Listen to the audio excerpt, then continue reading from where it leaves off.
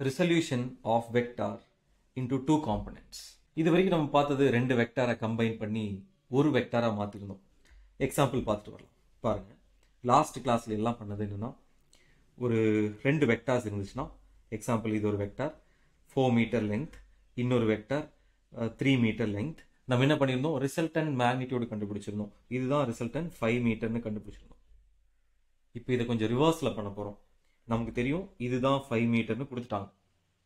இந்த 5 metre journey அப்படிங்கிறது 2 dimension journey. ஏன்னா இந்த 5 மீட்டர்ல எக்ஸ் டிஸ்டன்ஸும் கவர் ஆயிருக்கு, ஒய் ரெண்டு டிஸ்டன்ஸ் எக்ஸ் டிஸ்டன்ஸும் கவர் ஆயிருக்கு, அப்புறம் ஒய் டிஸ்டன்ஸும் கவர் ஆயிருக்கு. இது ரெண்டும் சேர்ந்தது தான் 2 டைமென்ஷன்ல. ரெண்டு இண்டிபெண்டன்ட் 1 டைமென்ஷன்ஸ் கம்பைன் ஆனது தான் 2 டைமென்ஷன் மோஷன். இதே கான்செப்டை வச்சு தான் நான் இப்போ பேச போறேன். என்னன்னா, ஒரு ரிசல்டன்ட் கொடுத்துருவாங்க. இந்த ரிசல்டன்ட்டுக்கு ரெண்டு மேக்னிடியூட் இருக்கு, ரெண்டு டைரக்ஷன்ஸ் இருக்கு. ஒரு மேக்னிடியூட் பாருங்க 4 மீட்டர் ரைட் சைட்ல, 3 மீட்டர் அப்வர்ட். ஆர் இப்படி தலையில கூட இருக்கலாம், 3 மீட்டர் இங்க, 4 மீட்டர் இங்க, இப்படி கொடுத்துருக்கலாம். இனி எவ்வளோ இண்டிபெண்டா இந்த கிவன் ரிசல்டன்ட் இருக்கு இல்லையா, இந்த ரிசல்டன்ட ரெண்டு காம்பனன்ட்ஸா, ரெண்டு இண்டிபெண்டன்ட் வெக்டார்ஸா பிரிச்சு எழுதுற process resolution of a vector into 2 components. ரெண்டு காம்பனன்ட் கிடைச்சிடும்.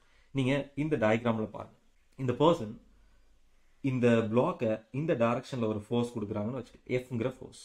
இந்த எஃப்ங்கிற ஃபோர்ஸ் அந்த வேலையை செய்யல கம்ப்ளீட்டா. ஏன்னா இந்த ஃபோர்ஸ்க்கு ரெண்டு காம்பனன்ட் இருக்கு. இது ரைட் சைட்லயும் கொஞ்சம் ஃபோர்ஸ் கொடுக்குது, அதே டைம்ல அப்வர்டு ஃபோர்ஸ் கொடுக்குது. நம்ம அதை தான் இங்க வரைஞ்சு வச்சிருந்தோம். ரெண்டு வெக்டார் சைமல்டேனியஸா ஒரே பாயிண்ட்ல ஆக்ட் ஆகுது, பட் ரெண்டு டிஃப்ரெண்ட் டைரக்ஷன்ல ஆக்ட் ஆகுது. நான் என்ன பண்ண போறேன், இந்த ரிசல்டன்ட் எஃப்ங்கிற ஃபோர்ஸை ரெண்டு காம்பனன்ட்ஸா செப்பரேட் பண்ண போறேன். ஸோ அது எப்படிங்கிறது நம்ம பார்க்கலாம் ஃபர்தரா. ஸோ டயக்ராம்ல ஃபர்ஸ்ட் இந்த வெக்டார் எழுதி வச்சிடலாம். ஸோ இந்த டைரக்ஷன்ல எஃப்ங்கிற ஃபோர்ஸ், இந்த எஃப்ங்கிற ஃபோர்ஸ்க்கு ரெண்டு காம்பனன்ட் எழுத போறேன். ஏன்னா ஒரு ஃபோர்ஸ் வந்து ரைட் சைடு ஆக்ட் ஆகுது. அவங்க இந்த ஆங்கிள் கொடுத்துருவாங்க, அதனால அதை டிஃபைன் பண்ணிக்கலாம், தீட்டாங்கிற ஆங்கிள். ரைட் சைடு ஒரு ஃபோர்ஸ் ஆக்ட் ஆகுது, இது அப்வர்ட் டைரக்ஷன்லயும் ஒரு ஃபோர்ஸ் ஆக்ட் ஆகுது. இந்த ரெண்டு ஃபோர்ஸும் சேர்ந்து தான் இந்த பிளாக்கை மூவ் பண்ண ட்ரை பண்ணுது. ஆனா ஒரு ஃபோர்ஸ் இந்த பிளாக்கை மூவ் பண்ணவே இல்லை. நான் என்னன்னு சொல்லிடுறேன். இங்கே அப்வர்ட் ஒரு ஃபோர்ஸ் இருந்துச்சு, ரைட் சைடு ரெண்டு ஃபோர்ஸா இருக்குன்னு சொன்னா, இந்த ஃபோர்ஸ் வந்து வேலையே செய்யாது. ஏன்னா வேலை செய்யல இந்த சிச்சுவேஷன்ல எடுத்துக்கலாம். ஏன்னா இந்த பிளாக் ஸ்லைட் ஆகுற மாதிரி சொல்லிட்டாங்க. ஸ்லைட் ஆகுதுன்னா இந்த ஃபோர்ஸ் ஏன் வேலை செய்யல தெரியுமா? இது எவ்வளோன்னு தெரியாது, எஃப் டேஷ்னு வச்சுக்கலாம். இதுக்கு ஆப்போசிட்டா எம்ஜிங்கிற ஒரு வெயிட் இருந்துச்சு. இந்த எம்ஜிங்கிற வெயிட்டை ஓவர் கம் பண்ணாதான் இந்த எஃப் டேஷ்னால இந்த பிளாக்கை மேலே கொண்டு போக முடியும். நான் என்ன சொல்றேன், இந்த பிளாக் ஸ்லைட் ஆகுதுன்னு நானே உங்களுக்கு சொல்லிட்டேன். அதனால இந்த எஃப்ங்கிற ஃபோர்ஸ்ல இந்த ஹரிசாண்டலா வர்ற காம்பனன்ட் தான் இந்த பிளாக்கை ஸ்லைட் பண்ணியிருக்கும். இப்போ நம்ம என்ன பண்ணலாம், இது காம்பனண்டா இப்படி வரைஞ்சிக்கலாம். எஃப்ங்கிற ஃபோர்ஸ் இப்படி இருந்துச்சு, இந்த டைரக்ஷன்ல எஃப்ங்கிற ஃபோர்ஸ் ஆக்ட் ஆகுது. இப்போ ரெண்டு செப்பரேட் வேல்யூஸ் பிரிச்சுக்கலாமா? ஒன்று வந்து ஹரிசாண்டல் வேல்யூ, இதுக்கு பேரு ஹரிசாண்டல் காம்பனன்ட், காஸ் காம்பனன்ட் அப்படின்னு சொல்லுவாங்க. இந்த தீட்டா அவங்க கொடுத்துருவாங்க. ஃப்ரம் தி ஹரிசாண்டல் எவ்வளோ ஆங்கிள் மேக் பண்றோம்னா ஏதாவது ஒரு ஆங்கிளாவது கொடுக்கணும். ஸோ அது கொடுத்துருவாங்க. ஸோ இது வந்து ஆப்போசிட் சைடு. இப்போ ரெண்டு ஃபோர்ஸோட வேல்யூ பாருங்க, நம்ம இது முன்னாடி ஆல்ரெடி பண்ணிட்டோம். இது தீட்டா, இது ஹைப்போட்டனியூஸா இருந்துச்சுன்னா இந்த வேல்யூ எப்படி கண்டுபிடிக்கணும், ஒரு காஸ் தீட்டா எடுத்தா போதும். ஸோ நான் சும்மா எழுதுறேன், காஸ் தீட்டா அட்ஜசன்ட் தான் தெரியாது, அட்ஜசன்ட் பை ஹைப்போட்டனியூஸ் வந்து எஃப். அப்போ அட்ஜசன்ட் என்ன ஆயிடுச்சு, எஃப் இன்டூ இந்த எஃப் இங்கே கொண்டு போகலாம், எஃப் இன்டூ காஸ் தீட்டான்னு ஆயிடுச்சு டைரக்டா. ஸோ இங்க எழுதிக்கலாம் டைரக்டா, இது வந்து எஃப் காஸ் தீட்டா. இனி அதே மாதிரி ஆப்போசிட் டைரக்ஷன் கண்டுபிடிக்கணும், இந்த லைன் கண்டுபிடிக்கணும். ஸோ ஆப்போசிட் சைடு வேணும், அதனால சைன் தீட்டா எடுக்கிறேன். Sine theta opposite side by hypotenuse வந்து F. So we need opposite. So அதனால இந்த எஃப் இங்கே கொண்டு வரலாம், எஃப் சைன் தீட்டா தான் ஆப்போசிட் ஆயிரும். ஸோ அடுத்த வேல்யூ எஃப் சைன் தீட்டா. இவ்வளோதான் காம்பனன்ட்ஸ், இவ்வளோதான் ரிசால்விங். இந்த எஃப் சைன் தீட்டாவை நான் இங்கே எழுதினாலும் கரெக்ட் தான், அதே மேக்னிடியூட் அதே டைரக்ஷன் இங்கே எழுதினாலும் கரெக்ட் தான்.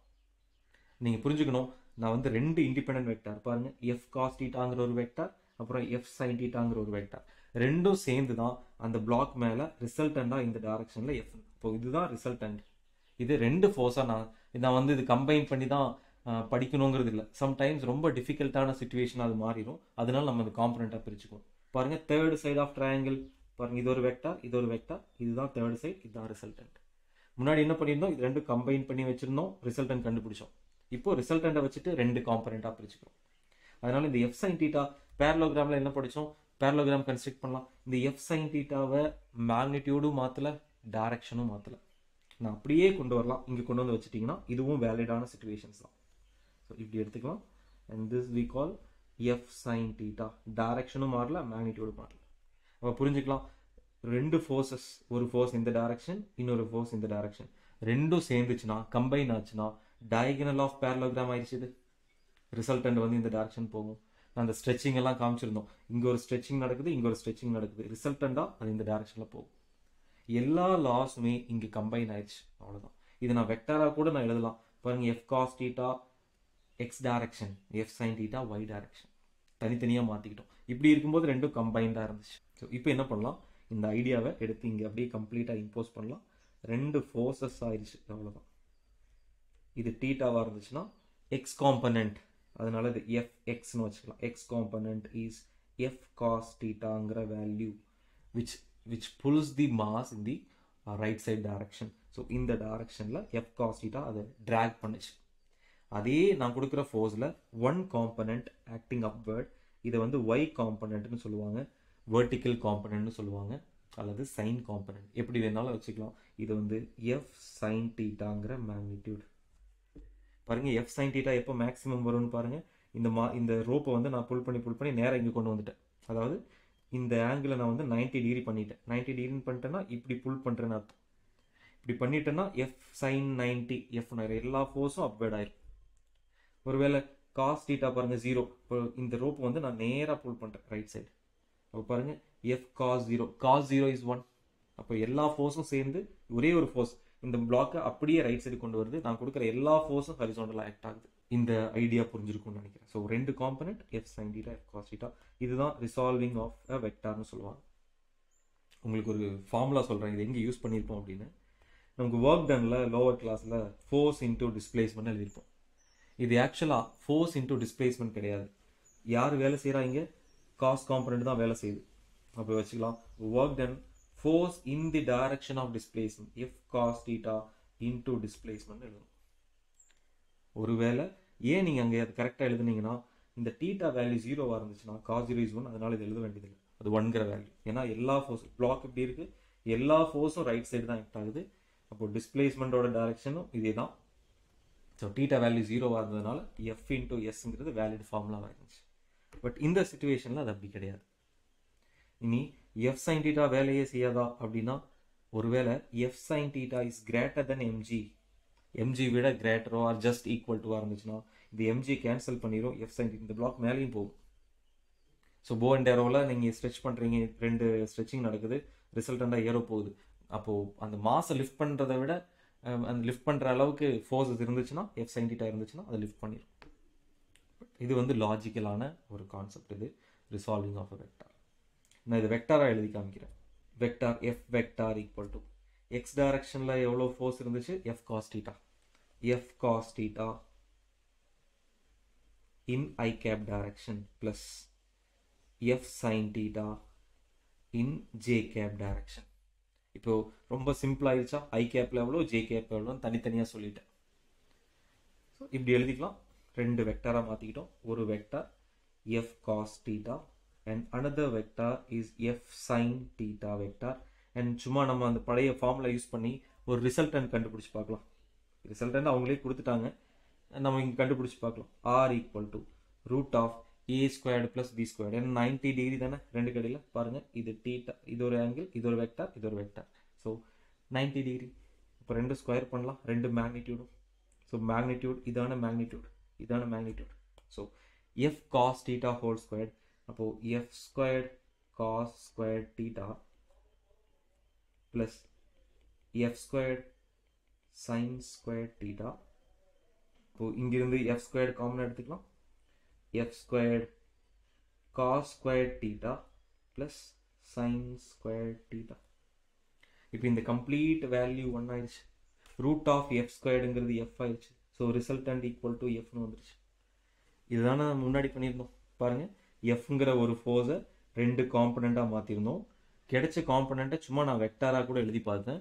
இந்த வெக்டாரோட மேக்னிடியூட் அல்லது ரிசல்டன்ட் கண்டுபிடிக்கணும்னா என்ன பண்ணலாம், அதே ஃபார்முலா 2ab cos theta ஃபார்முலாவில் யூஸ் பண்ண அகைன் எஃப். அப்போது நம்ம என்ன பண்ணிட்டோம், ஸ்ப்ளிட் பண்ணுறோம். இங்கே முன்னாடி என்ன பண்ணோம், கம்பைன் பண்ணி ஒரு வெக்டார் ஆகணும், ஒரு வெக்டாரை ரெண்டு வெக்டார். இது ஏன் பண்ணணும் அப்படிங்கிறது ஃபர்தர் டாபிக்ஸில் சொல்கிறேன். ஏன்னா நமக்கு ஜென்ரலாக சொல்லணும்னா இந்த 2 டைமென்ஷனோ 3 டைமென்ஷனோ நம்ம ஜென்ரலாக படிக்கவே முடியாது. அதனால இது என்ன பண்ணிட்டோம், அந்த ப்ராசஸ் சிம்பிளாக இருக்கு, இது புரிஞ்சுக்கிறதுக்கு வேண்டி we are splitting the given vector into two components. So அந்த பேரை நீங்கள் மறக்கவே கூடாது. ஒன் இஸ் ஹரிசோண்டல் காம்பனண்ட், ஒன்று வந்து வெர்டிக்கல் காம்பனண்ட். நான் ஷார்ட்கட்டாக சொல்லணும்னா டீட்டா கூட எது அட்டாச் ஆயிருக்கோ, டீட்டா கூட கனெக்ட் ஆகிற லைன் காஸ் காம்பனண்ட். இனி டீட்டா கூட எது கனெக்ட் ஆகலையோ அந்த காம்பனண்ட் சைன் காம்பனண்ட். இப்போ இப்போ இன்னொரு எக்ஸாம்பிள் சொல்கிறேன். ஒருவேளை இப்படி கொடுக்குறாங்கன்னு வச்சுக்கலாம், இதுதான் ரிசல்டன்ட். இதுக்கு ரெண்டு காம்பனண்ட், டீட்டாவை இங்கே கொடுத்துட்டாங்க, இது ரிசல்டன்ட் வந்து ஏதோ வெலாசிட்டின்னு வச்சுக்கலாம். அப்போது இந்த velocity v cos theta, cos component, இது வந்து v sin theta. நான் முன்னாடி சொன்ன ஷார்ட்கட் ஞாபகம் இருக்கா, டீட்டா கூட அட்டாச் ஆகிற லைன் காஸ் காம்பனண்ட், டீட்டா கூட அட்டாச் ஆகலைன்னா சைன் காம்பனண்ட். அதனால டீட்டா எங்கே இருக்கோ அதை வச்சு நீங்கள் இது சிம்பிளாக டிஃபைன் பண்ணிக்க முடியும். லாமிஸ் தீரம். லாமிஸ் தீரம் இதோட ப்ரூஃப் இதெல்லாம் தேவையில்லை, பட் என்ன ஐடியான்னு மட்டும் சொல்லிக்கலாம்.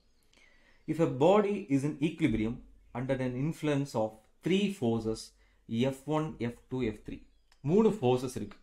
இந்த மூணு ஃபோர்ஸஸும் சைமல்டேனியஸாக ஒரு பாயிண்ட் மேலே ஆக்ட் ஆகுது. அப்படி ஆக்ட் ஆச்சுன்னா அந்த பாயிண்ட் மேலே டோட்டல் ஃபோர்ஸ் 0ன்னு வந்துருச்சு. எப்பவுமே இல்லை, நம்ம ஸ்பெஷலாக எடுத்துக்கிறோம். இந்த ஃபோர்ஸ் எல்லாம் சேர்ந்து ஒரு பாயிண்ட்ல 0 ஃபோர்ஸ் ஆக்கிடுச்சு. நான் அந்த கண்டிஷன் பாருங்க, 0ங்கிறது இந்த ஆரிஜின், இங்கே தான் ஒரு மாஸ் இருக்கு. இந்த மாஸ் மேலே டிஃப்ரெண்ட் ஃபோர்ஸஸ் ஆக்ட் ஆகுது, மூணு ஃபோர்ஸ் ஆக்ட் ஆகுது. பட் இதெல்லாம் சேர்ந்து இதை நெட் ஃபோர்ஸ் 0 பண்ணிடுச்சு, கேன்சல் பண்ணிடுச்சு, மூவ் பண்ணவே இல்லை. பாருங்க, இந்த θ1 is the angle, opposite angle of F1. பாருங்க, F1 இங்க இருக்கு, இதுக்கு அப்படியே ஆப்போசிட் ஆங்கிள் தான் θ1. F2க்கு ஆப்போசிட் ஆங்கிள் θ2, F3யோட ஆப்போசிட் θ3. இது இப்படி வரைஞ்சாலும் கரெக்ட் தான். இல்லை நம்ம ட்ரையாங்கிளாக யூஸ் பண்ணுற மாதிரி பாருங்க, ஒரு ஃபோர்ஸ் வந்து ரைட் சைடு, இன்னொரு ஃபோர்ஸ் வந்து இந்த டைரக்ஷன், இன்னொரு ஃபோர்ஸ் வந்து இந்த டைரக்ஷன். இது F1, இது F2. F1க்கும் F2க்கும் இடையில இருக்கிற ஆங்கிள் பாருங்க, F1க்கும் F2க்கும் இடையில இருக்கிற ஆங்கிள் θ3. அப்போ நான் இங்கே எழுதி வச்சிடலாம், இந்த ஆங்கிள் θ3. இனி இந்த கண்டிஷன் பாருங்க, இது வந்து F2 டைரக்ஷனுக்கும் F3க்கும் இடையில இருக்கிற ஆங்கிள் பாருங்க, F2க்கும் F3க்கும் இடையில இருக்கிற ஆங்கிள் இதுதானே θ1. ஸோ இங்கே எழுதிக்கலாம், இது θ1. மிச்சிருக்கிற ஆங்கிள் θ2. இந்த ஆங்கிள் இது ரெண்டுமே ஒரே கண்டிஷன். டயக்ராம் இப்படி வரைஞ்சாலும் சேம் தான், இப்படி வரைஞ்சாலும் சேம். சைமல்டேனியஸாக ஒரே இடத்துல ஒரே டைமில் ஆக்ட் ஆகிற ஃபோர்ஸஸ். நம்ம இப்படி வரைஞ்சதுனால வேற வேற எங்கேயோ இடத்துல ஆக்ட் ஆகுதுன்னு அர்த்தம் கிடையாது. வேணா அதை வரைஞ்சு காமிக்கிறேன் பாருங்க. ஒரு பாயிண்ட் எடுத்துங்க, இந்த பாயிண்ட்ல இந்த கண்டிஷன் பாருங்க, F1 ரைட் சைடு ஆக்ட் ஆகுது. அப்போ என்ன பண்ணிக்கலாம், ஒரு ஃபோர்ஸை F1 ரைட் சைடு. இனி அதே பாயிண்ட்ல F2 இந்த டைரக்ஷன்ல ஆக்ட் ஆகுது. அப்போ என்ன பண்ணலாம், இந்த டைரக்ஷன்ல F2. இனி last force F3 force. F3 என்ன டைரக்ஷன், இந்த டைரக்ஷன். அப்போ இப்படி எழுதிக்கலாம், F3 இந்த டைரக்ஷன். அப்போ இதே டயக்ராம் தானே வருது பாருங்க, இதே மாதிரியான பேட்டர்ன் இதுவும். அப்போ ரெண்டு பேரும் கொடுக்குற இந்த ரெண்டு வெக்டார் மட்டும் பாருங்களேன், சிம்பிளா சொல்றேன். இவங்க இந்த டைரக்ஷன்ல புல் பண்றாங்க, இந்த டைரக்ஷன் புல் பண்றாங்க. ரிசல்டன்ட் அந்த மாஸ் வந்து இந்த டைரக்ஷன் போகும், இந்த டைரக்ஷனும் இந்த டைரக்ஷனும் ஆப்போசிட் 180 டிகிரி.